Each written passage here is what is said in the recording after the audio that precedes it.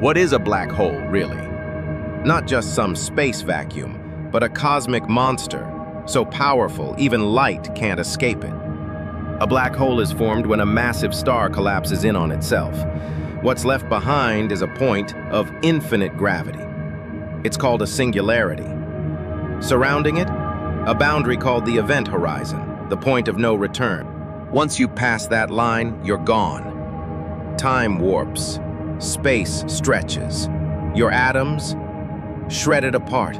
If you fell in, the entire universe would die before you hit the center, because inside, time stops.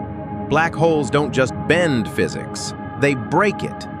Want to know what happens after you fall in? Hit that follow. It gets worse. And here's the part no one tells you. We don't know what's in there. A portal to another universe, or the graveyard of reality.